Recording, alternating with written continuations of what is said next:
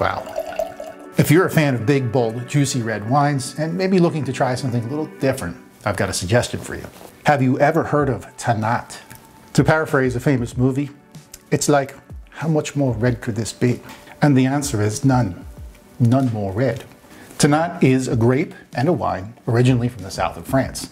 And it's so intense and tannic that in the old days, they used to actually blend it together with wines like Cabernet Sauvignon and Cabernet Franc to soften it up a little bit. So when Cabernet Sauvignon is the softer of the two grapes, you have to ask yourself, how intense is Tannat? And the answer is insanely intense. What makes this wine such a powerhouse is a very rare quality. The pulp inside the grape is red too. And this may seem like common sense, but actually most red wine grapes have white pulp. Tannat belongs to a rare class of grapes known as teinturier. And this French word literally means stained or staining because of the dark, inky color of the pulp inside the grape. For that reason, Tannat is extra intense in color, it's very tannic, which is where it actually gets its name, and it's filled with tons of flavor. It also has one of the highest antioxidant contents in the grape world, which means it's actually very healthy for you.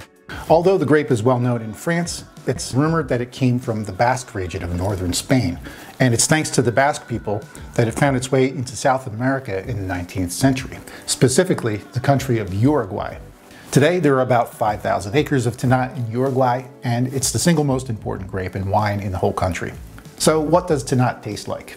As mentioned, Tannat delivers a pretty intense experience. First of all, it's got these teeth-gripping tannins, and it's got these heady aromas of prune and licorice, sometimes exotic spice, and even bitter chocolate.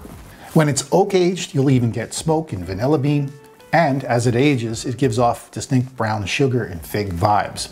And I'm focusing on Tannat from Uruguay here, but French Tannat is a real treat too. You can find it in the southern regions of Madiran and Uruguay. French Tannat tends to be more lean, tannic, and acidic, and it generally needs a few years to age. Whereas Tannat from Uruguay is generally softer, smoother, and ready to drink early. And you'll probably want some food pairing suggestions for your Tannat. I suggest in this case we follow Uruguay's lead.